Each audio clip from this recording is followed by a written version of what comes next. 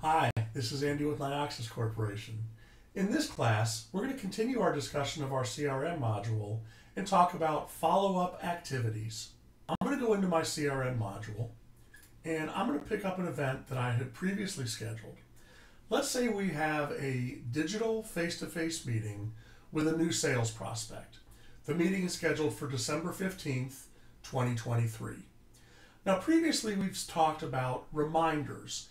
These are CRM records that happen before an event.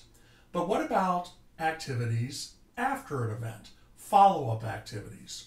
What if we have this meeting on the 15th and at the end of the meeting we want to make a note that within the next 3 days the customer would like us to send them a proposal, and then I want to schedule an additional follow-up 7 days after that to call the prospect to see if they're interested in placing an order. Let's go ahead and set up that series of events, this primary or initiating event, and then those two follow-ups. Now when we do this, you should think of these event records or these activities as links in a chain. This is the first link, and each subsequent activity is an additional link in the chain. So I'm going to go up to the follow-up icon, and I'm going to add a follow-up. This will give us our follow-up options here at the bottom of the screen. Now remember, the initial event was scheduled for December 15th. We have some scheduling options. I could schedule this for the next 3 days. So the follow-up date is by the 18th. Or I could schedule it 2 weeks from now, which would put us at the 29th. Optionally, you could schedule something for next month, in which case it'll take the same day as the current activity and schedule it for that day in the following month. In this case, I'm simply going to schedule it 3 days out.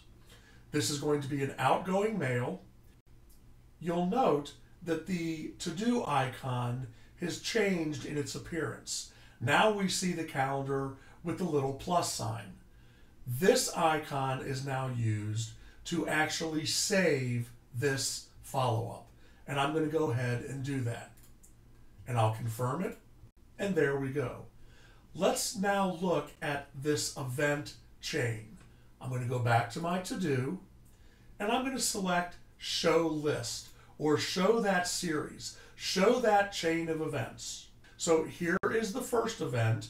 We're going to have the meeting, but we also have this follow-up activity, this second link in the chain, which tells us that we are going to send an outgoing email to send that proposal, and we're going to see here that this is a follow-up to this first link, this first activity in the chain.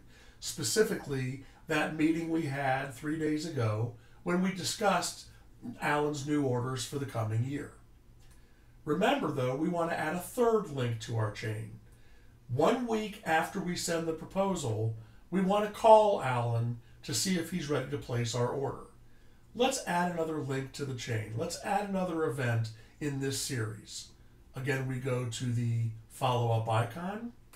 We add a follow-up. I will schedule this for next week. That's 7 days after the original event. And this is going to be an outgoing phone call to follow up on the proposal from last week and see if he's ready to place his new order. Again, we save the follow-up.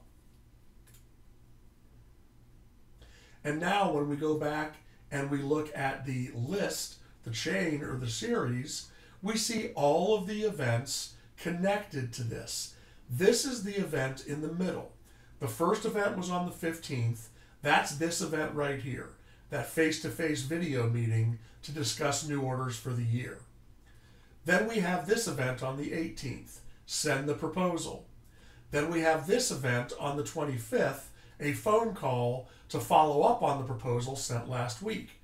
If I were to go look at this particular event, this event 7 days after the proposal is sent, and I look at that series, I see the original meeting on the 15th, the proposal was sent on the 18th, and here's the follow-up 1 week later on the 25th.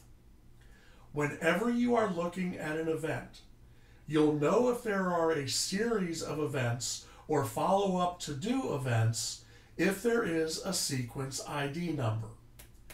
To-dos are easy to set up, and they're a powerful tool that we can use to make sure that nothing falls through the cracks. When one event is the reason to create new events, those new events, those follow-up events, can easily be linked back to the initiating event.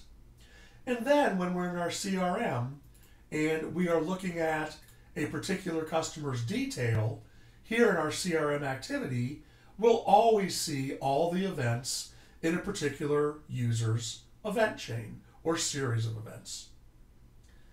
Those are to-dos, and they're really easy and a great tool in the CRM module. Next time, we're going to look at how to use our CRM to track all the events in our sales pipeline. That's in our next video. Make sure to join us.